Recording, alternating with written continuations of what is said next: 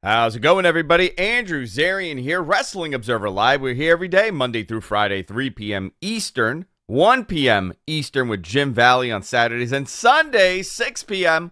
with me. Happy New Year. Holy moly, it's 2023. We're in the future.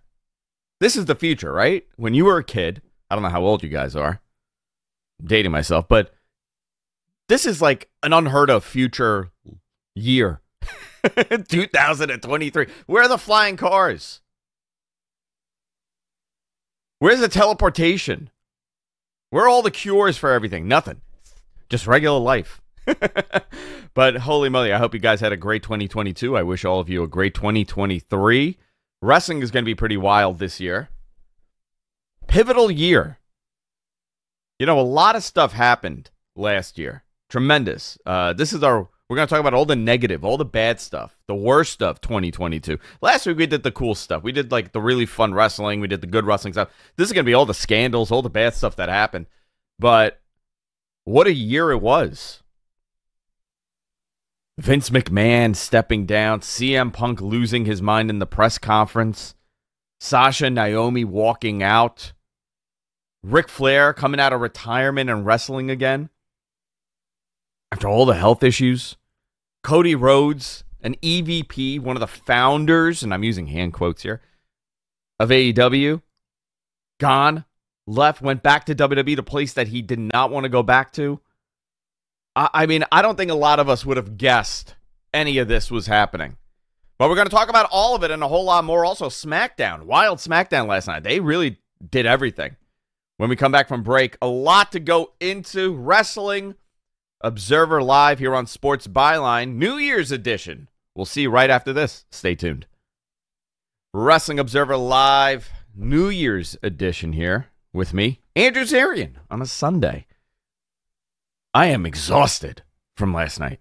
I'm so tired. I think we all are. Everybody here is exhausted. Listen, good start to the year. Had a big party last night. No, I did nothing last night. I fell asleep before the ball even dropped. It was wonderful. I woke up in the middle of the night. I was like, what time is it? It's like 2:30. I'm like, oh, beautiful. I missed all of this. Before we go into the worst stuff, I want to talk about SmackDown from Friday night. This was a loaded show. You could see that they attempted everything to kind of pop this number. We're going to find out what the number is tomorrow, or actually it might be delayed, maybe Tuesday. But I can't imagine it did poorly. We saw the return of John Cena in the main event. John Cena and Kevin Owens against Roman Reigns and Sammy. Cool stuff. John did not do much. MG, our producer, what did you think of John Cena coming out? He looks older. He does look older. He wasn't, he's still in great shape, but he didn't really do much. They're getting ready. This is WrestleMania season. They've introduced him now, and I'm sure this is going to continue on into something else. The rumors are Logan Paul. I don't know if that's the match to have at WrestleMania, but obviously he's going to be involved. They also had more of Uncle Howdy. I was watching that segment on Friday, and I'm watching this, and I'm like, man, and you wonder, why did they start the show off with this? They started it off because, think about it, you're channel surfing, right? And all of a sudden you see that weirdo door with the light flashing through it. You stop and you watch. And my wife came in the room. She just stopped to watch. She's like, what are you watching? I'm like, wrestling. She's like, wow, what's going on there? So Definitely we got it was an eye catcher, and that's the whole purpose of it, right? To start the show with something that people are going to lock into. I'm curious what the quarters are, but this is where it went interesting, right? So Bray comes out, does his promo. Here comes LA Knight. Does his thing, and Uncle Howdy now shows up, makes his way to the ring, and he takes down Bray. And now we got more of a shot of Uncle Howdy, and we saw more of his mannerisms. Who do you think Uncle Howdy is? And first of all, what a ridiculous name. I tweeted this, and I made the mistake of using the hashtag SmackDown, and I got all, I guess, the crazy people telling me how I'm wrong and what a wonderful name Uncle Howdy is. And people were comparing it to The Rock, and they're like, well, The Rock is a stupid name, and it got over. I'm like, you're comparing The Rock and Uncle Howdy? What the hell? Isn't this supposed to be somehow a a remembrance of Luke Harper or Brody. Yes. I think that's what it is, right? Yeah. Yeah, I just said it's what a ridiculous name. What a ridiculous character. Mhm. Just wild. Who do you think it is? You think it's Bo? I think Bo Dallas. You suggested yesterday Vincent from ROH. I didn't. I sent that in a group chat as like a joke, but a lot of people were saying it could be Vincent. I don't think it's Vincent because you look at the beard and there's parts that the mannerism look a lot like Bo Dallas. That's all I'm gonna say. Well, it probably is Bo. We'll find out in time. Yeah, but we'll find out. I mean, we're getting closer to it, right? Of course. Well, what did you think of that segment? You thought it was wacky? I thought it was a little weird. I mean, it was weird. I was like, huh? I was like, that's how they're ending it? I mean, I guess it keeps your interest because now you want to know what's that happens next week. Yeah. So for that purpose, it worked. So now we're going to know where it is. We know we're getting the match at Royal Rumble. And I'm guessing this LA is the Knight lights out match, right? That's the pitch black match. Yes. And Mountain Dew presents the pitch black match, yeah. Which is going to be weird. It's going to be wacky. I don't know. We'll see what happens. I mean, what is it? Just a lights out match? I guess. Like, I don't know. They're in the pitch black, I guess. Off? Yeah, lights off.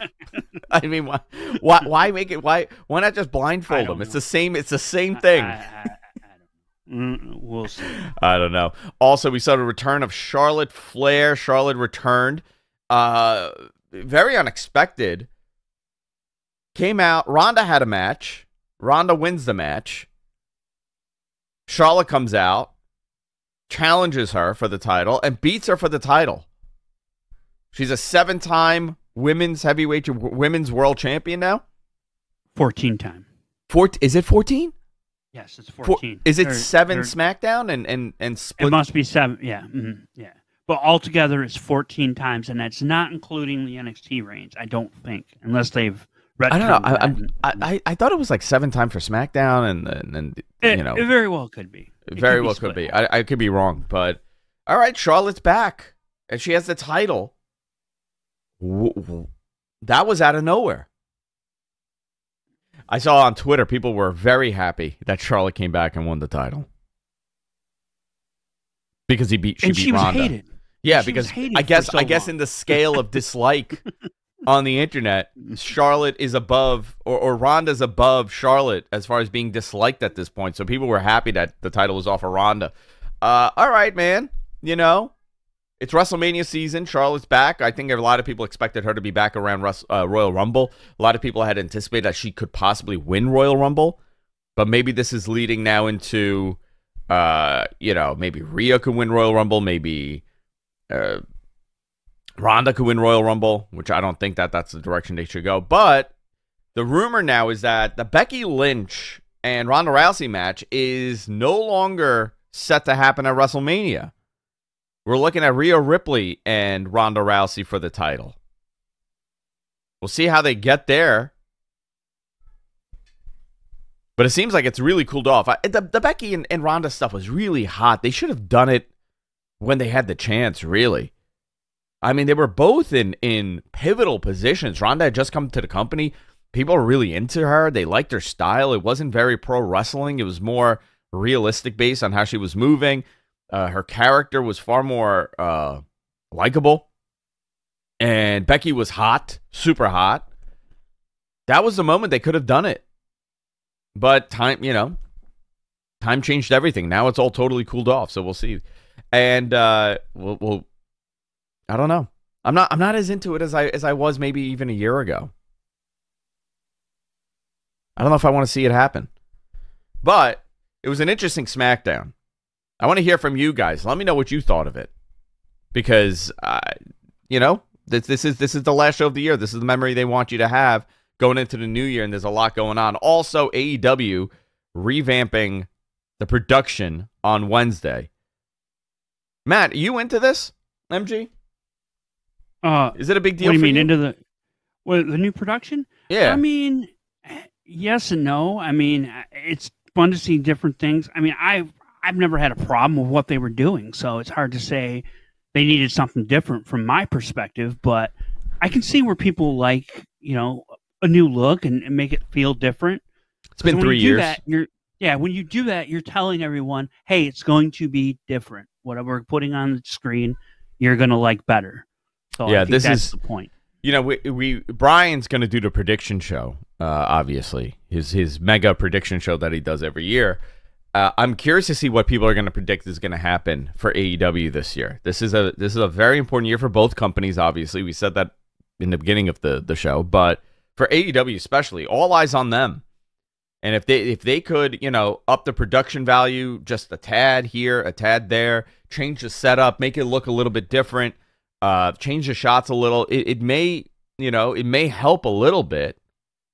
But I think their overall presentation has been great. I never had a problem with that presentation. I don't have a problem with the disco lamp or the chandelier in the top when they use that. I didn't have a problem with people coming out of two different sides. The only thing I don't like, and this was a big complaint of people, like I have the opposite opinion. I like when they had the lights on the crowd. It kind of added depth. But we'll see what they do. I'm very curious about this. We're going to get that on Wednesday, AEW in Seattle. First time out in that market. It's a big deal. And then we also have Wrestle Kingdom happening, so that's also a huge deal. When we come back, we are going to go into the worst of 2022. And these could be matches. It could be events that happened. It could be just wrestling news. I'm going to run down the list of the worst of. And then we're going to talk about this. And I want to hear from you guys. Tweet me at Andrew Zarian. Tell me what the worst moment in pro wrestling this year was. Some may think some of this stuff was the best, depending on where you stand. Like Vince McMahon leaving. You know, this could have been a positive for you, or it could be a negative. We'll be back right after this. Wrestling Observer Live Sunday edition, New Year's edition with me. Stay tuned. Wrestling Observer Live, New Year's Day edition. You know, we're talking about the worst of. We're going to run down this list. And I thought, who better to talk about the worst of? Matt Ryan, everybody. The worst guest in the history of Wrestling Observer. Hi, everyone. Glad to be here. People don't realize what happened during the break. So no, they don't. You know, Matt partied too hard last night, apparently, and he couldn't get himself set up for the show. A little behind the scenes peek. And as Matt is setting up and scrambling, what to do? I am a wrestling promoter, and you will listen to me because I know everything. This is what happened to Herb Abrams. You know, we're going down that path. I don't like it, man. Get me a George Goulas match. We'll break it down right now. I'll do it better than anybody. Where's Bobby Eaton? Where's Bobby Eaton? I don't know, but he's setting up, and you see this whole set behind him, right? And the whole thing comes crashing down, and you have to put this thing together. We're running out of time. We're getting out of break, and he's putting it together. So good job at piecing yourself together, and Happy New Year, Matt. Happy New Year. Happy New Year. Set myself on fire. Yeah, it's gonna happen. I'm okay with that. You know, big ratings. It's Smash TV, Crash TV, right? Just things people could just get. We need to bring Crash TV to podcasting. That's what we're gonna do. The worst of 20. Podcasting was. That is what podcasting was. Worst of 2022. I'm gonna run down some of these moments, and we're gonna talk about some of this stuff. Okay, some bigger, some less. Our producer put this together, Matt, and you tell me. You know, we'll chime in here, obviously. This is not in no order. So obviously Vince McMahon stepping down based on the sexual allegations and the payoffs and all this stuff. Big. This is probably. I mean, I would say this is the biggest story in professional wrestling in many, many years. Yeah. I mean, if this did not happen, think about everything else that happened. Here's another one: Muffingate. CM Punk loses his mind during a post-media scrum and causes a major brawl to happen with the Elite on 9/4. Cody chooses not to re-sign with AEW February 15th. Sasha and Naomi walk out during Monday Night Raw, citing poor booking decisions. Ric Flair had his final match with a pacemaker. He came out of retirement, had a match. Big E broke his neck the night before Mania. Right before Mania, my apologies. MJF is threatening to walk out of Double or Nothing weekend after missing a signing. I was there for that. That actually, you know, that was wild to begin with. It's Double or Nothing. It's mid-year and already this stuff is happening, right? And that could have been a big story. After winning the title, was a big story. That was a huge story. After CM Punk winning the title, he broke his foot stage diving, and he was out the entire summer. Jeff Hardy suspected of DUI, arrested on 6/13. Brian Kendricks got released by WWE, only to get picked up by AEW the same week, and then all of his conspiracy theory videos come out. Shane McMahon tried booking the Royal Rumble. Oh, Lord. I think that's the most comical one here, right? It's harmless. Yeah, that was the silliest. Vince That was McMahon certainly the wrestled silliest. Pat McAfee at WrestleMania. Vince McMahon somehow took the worst stunner at WrestleMania.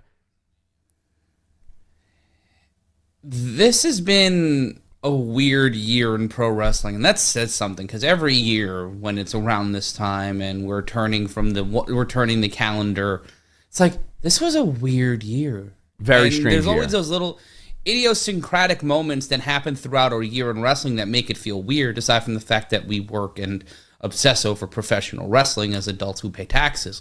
But when you look at everything that's happened this year and how everything's broken down, it's just, we talked about it last week, it's very 96, 97 in how things are breaking out, things are shaping. We've had watershed moments. We've had rebrands ostensibly for both companies. We're going to see what AEW's rebrand looks like on Wednesday, but 2022 had to happen for what will probably be two of the most interesting years in wrestling history, because the TV contracts are coming up soon. Yeah, I got something cool here. And you guys obviously, not great for radio, but if you're watching, I'm trying to find a book here. So Dave Meltzer's been putting out these Wrestling Observer yearbooks, right? Yeah. And these are all pivotal years. Obviously, 95 is this is not an ad for Dave. Dave doesn't need my ad. Dave does great. But I'm a big fan of these yearbooks personally. So I've been collecting them. 95, huge year. Why? Nitro starts. 1999, pivotal year. 93, another pivotal year. 97, obviously. 2014, another huge year for professional wrestling. These were all pivotal years. 01, that's one of the biggest ones. 2007, huge year as well for news. Obviously, the Chris Benoit news story. These are all mega story years. 2002 will definitely go down as, if not, one of the biggest moments where things shifted in professional wrestling. Vince McMahon stepping down from WWE will forever be the biggest story for this year. But we have tons of other stories here. 2022, not 2002. 2002 was a big year too. That was a transition year. That was a big year too. Ring of Honor. Yeah, Ring of Honor got created. Full year without WCW or ECW existing in some form or fashion. Yeah. It was a pivotal year for the business. So let's go down this. From all the things that we listed, obviously Jonathan Gresham getting into a shouting match with Tony Khan after dropping the Ring of Honor title. That was a story. Andrade getting suspended for punching Sammy Guevara. Also, Sammy's fight with Eddie Kingston. These are just negatives, obviously. Not the biggest negative, but Kota Ibushi accusing New Japan of sexual harassment and abuse of power in the spring. Obviously, Vince McMahon is on top here, right? If we're going down the ranking. This is the biggest story here, the Vince story. But is CM Punk second? It's Cody leaving third? Second. Cody leaving third? Yeah, Cody's third, because it was one of those things where it was way too talked about to be shocking. Like, it was devastating to AEW and a huge loss for them at such a pivotal point of time in Q1 of last year.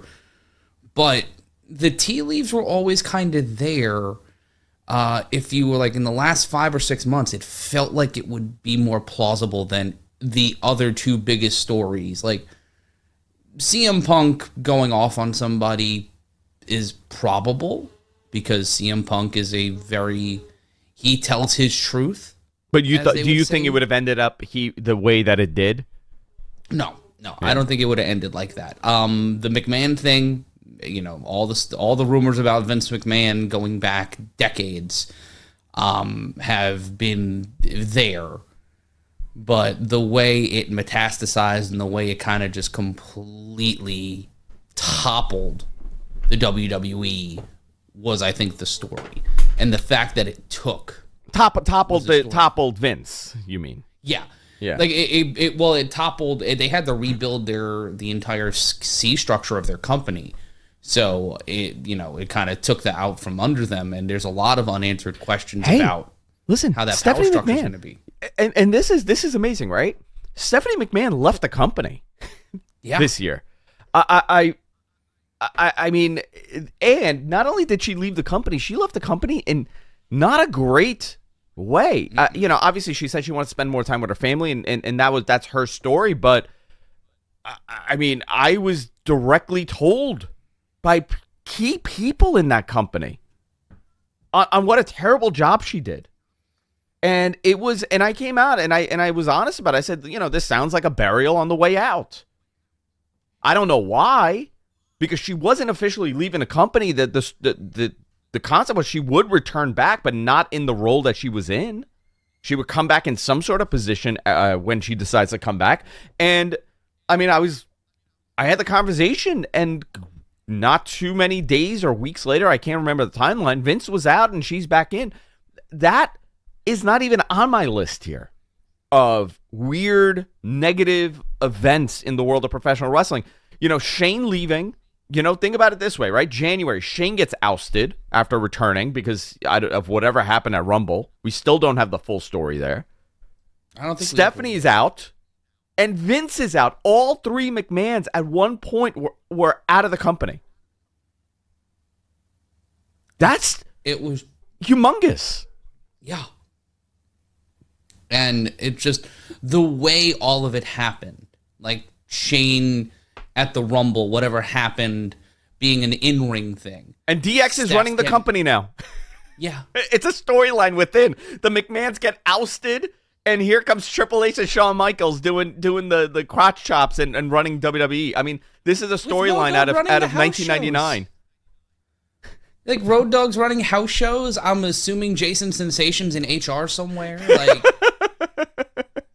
X-Pac is cultivating greenery somewhere out there in a smart way. Jason Sensation, Jason Sensation, not the ECW Jason Sensation. Jason Sensation, the impressionist. Yeah, impressionist. Yes, from Canada, from Toronto. First time I heard Jason Sensation was on Live Audio Wrestling.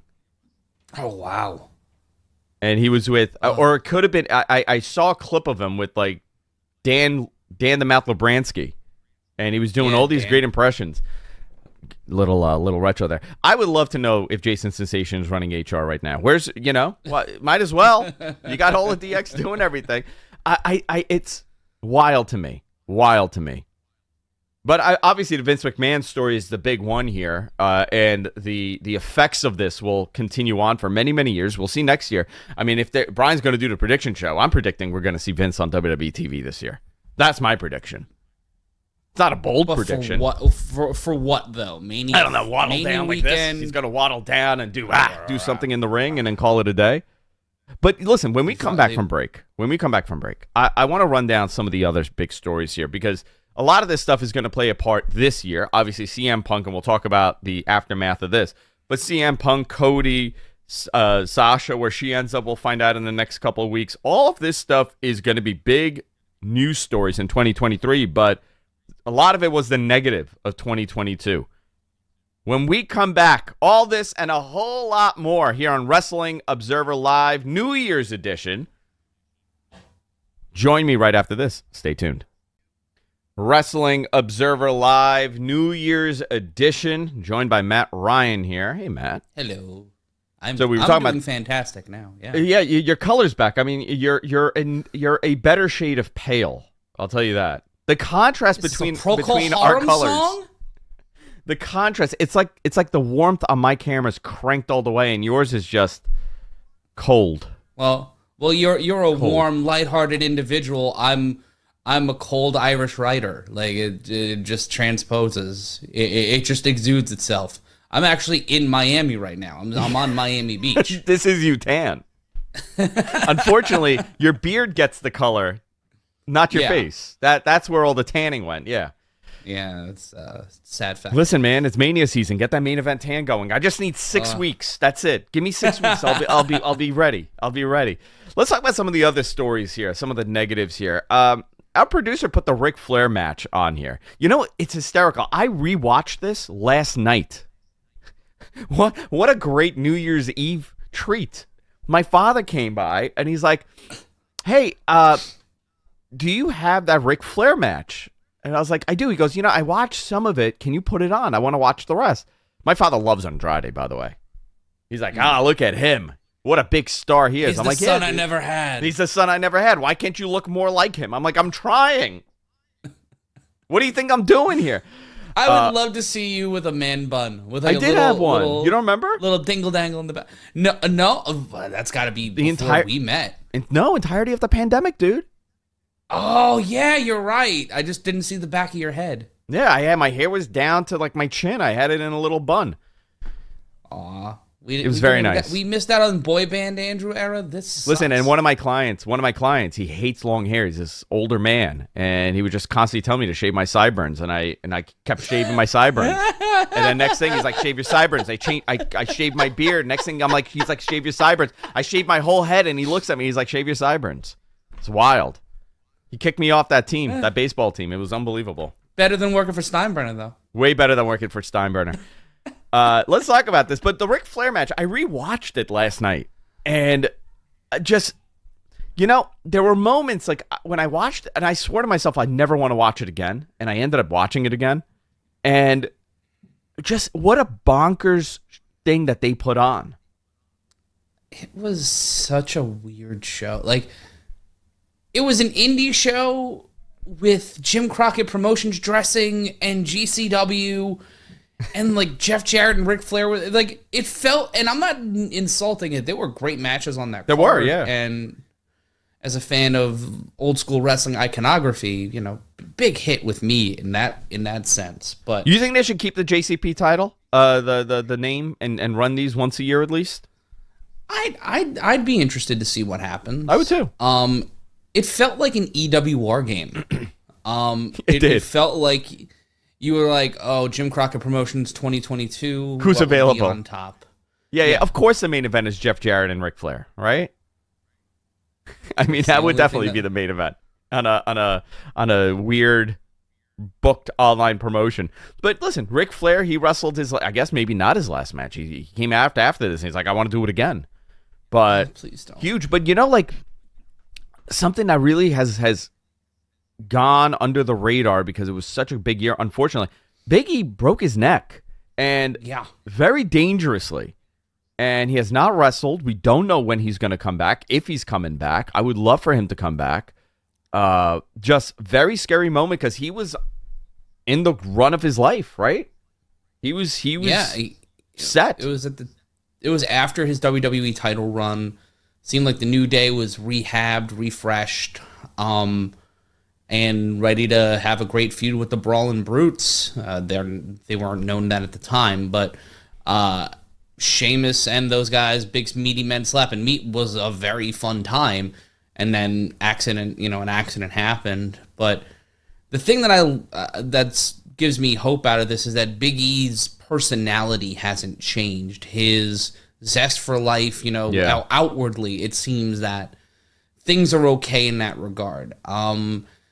Whether or not he ever steps into the ring again, all I care about is him being healthy, because who wouldn't want to see Big E become the next Teddy Long, or end up managing the New Day, or sitting at commentary?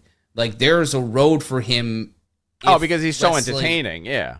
Yeah, he's just so damn good at that part of the business and likable. If he was, his likability is insane. Remember him on Total Divas?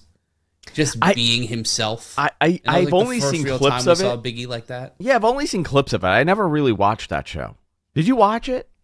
I watched it habitually. Did you really? Did you like it? Yeah. Or did you hate watch it? It was a mix of both. Like, I'm not a reality show guy. Yeah. But it was like any other trash television. It's like, how ridiculous is this going to get? Who's going to hate who? Like, you're just booking it in your mind. Yeah. Now, I'm going to ask you about the CM Punk stuff, and we could give a little prediction here, and I want to see what you think happens. Obviously, this was the worst stuff for AEW for a number of reasons. One, it's your top guy. He's hurt again. CM Punk got hurt. He came back, got hurt again, lost his mind, got into a fight with the Elite. They were suspended for 2 months. You lost Kenny from TV. You lost the Bucks from TV. The negative media attention here, the negative stigma against your company. What happens now? Either a legal fight between the Punk and AEW to get out of his contract, or everybody sits down in the new year, hashes things out, and we see an angle come out of it. Like, there's the most probable option is Punk sits out the rest of his contract. And what a shame that is. Yeah, like this for is everybody. I mean, if you're on the Punk side of things, yeah, you're not going to see him wrestle. If you're on the AEW side of things, you're going to pay him to sit out and do nothing. And there's only one side that wins from this, and it's WWE. Yeah. Because the momentum for AEW slowed when all of this happened because they lost their biggest star in the company. And it just kind of opened the floodgates for a litany of personnel issues between coworkers to come out into the light. And that's really slowed down their momentum and really created some heavy negative sentiment.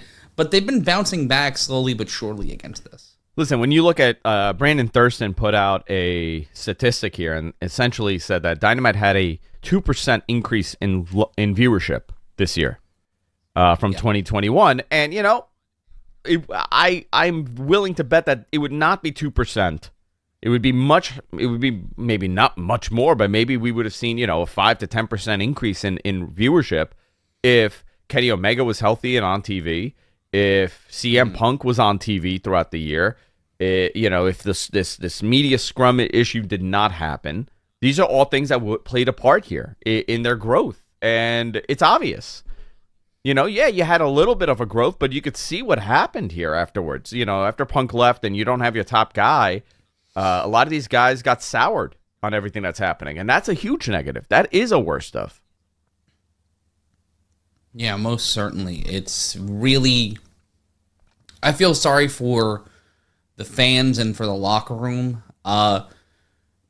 We in the media, we have an opinion, but we really don't have a say in how this plays out because, you know, at the end of the day, we're observers.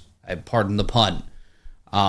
It directly affects the audience and it directly affects those in the locker room and how they want to go out there and perform and fight for the brand that they work for. And we've seen a lot of tribalism in pro wrestling over the past... More than ever. Yeah, more than ever. Yeah. And I've kind of been thinking about it and just like AEW and WWE have turned into religions for some people in the same way that the NFL and their favorite, like the Dallas Cowboys are a religion for people who root for the Dallas Cowboys. The apostolization of pro wrestling companies, I think, does more to divide pro wrestling than it does to build new fans. Because at this point, if you're becoming a wrestling fan and you enter into the social spaces for pro wrestling, which are so obviously social media, and you partake in the discourse, quote unquote, it's toxic. It's terrible. It's toxic. It's very... there's a lot of cognitive dissonance on all sides, and I don't have a horse in the race. I don't. I have people who work for both companies who I'm close with. My Same with career's been varied enough. Yeah, I want everybody to succeed because it allows for me as a promoter to make more money because more people will be interested in wrestling and want to go to shows like Catalyst Wrestling's Rock the Bell House, January 22nd. Thank you. I was waiting. bellhouseny.com. First new plug of the year. Go to streamcatalyst.wrestling.com as well. Hey, I think I might be there. I may be there for that show. Well, you better. I may be but there. with with everything that goes on in wrestling, like trying to dunk on other companies doesn't own the way you think it does. And I think, because back when we were on the internet, and we can talk about this next week because we're running out of time, when you look at the message boards back in the day, only the real fervent ECW, CZW, indie fans were that level. But now it's crossed over. No. Remember, I'm a little older than you. I'm a little older than you. I lived throughout that entirety of WCW versus WWE, and it wasn't. I'm gonna say this, and we were dumber back then, right? We weren't as sophisticated. We're running out of time here. It wasn't as malice. It wasn't as malice. It was just dumb takes, and then it would just go away. Now there's vitriol behind it, and it's all over wrestling, and the negativity is astronomical. I write one positive thing, and I will be told that I'm wrong. I write a negative thing, I will be told it doesn't matter. Someone wants to tell you you're wrong. But we're running out of time here. We got to run to a quick break. And then I want to get your thoughts on a nice little bonus thing here after the break here. Ooh. Wrestling Observer Live New Year's edition. We'll be right back after this. Stay tuned. Wrestling Observer Live, final few minutes here on the show on Sports Byline. Right before the break, we were talking about, just the wrestling discourse. What was your first, do you remember what the first, conversation you had on the internet about wrestling was? Because I 100% remember mine. It was in a news group. For me, it was the DDT message board. I don't remember what it was, but I was 13. So that's all you need to know is that I was 13 and on the internet, so my opinion was wrong. 1996. I was... Oh, no. So mine is probably 1996, and it was on a news group somewhere that led me to some forum somewhere. And then I just, totally forgot about it. And then, 98, 99, 2000, I was all in the forums. And it kind of prepared me, and honestly, it was almost a positive for me because I realized how dumb people sound when they give their opinions without any kind of backing. And I kind of pulled back. I was like, you know what? I don't want to be a dumb teenager on this website. I don't want to give my wacky takes and not have a clue about anything. So I would just read. And, they were bad, like I said, but it wasn't mean-spirited. It was just really bad takes. You know what? All you got? Hogan buries everybody. That was the big one, right? Hogan buries everybody, and ECW is the best thing known to man. That's all it was. But guys, listen. Those two things out of time here. Matt, always appreciate you. We'll have some fun this year, guys. 2023 is here, and we're gonna be here all year long on Sundays. Wrestling Observer Live with me. We'll see you all next week. Take care.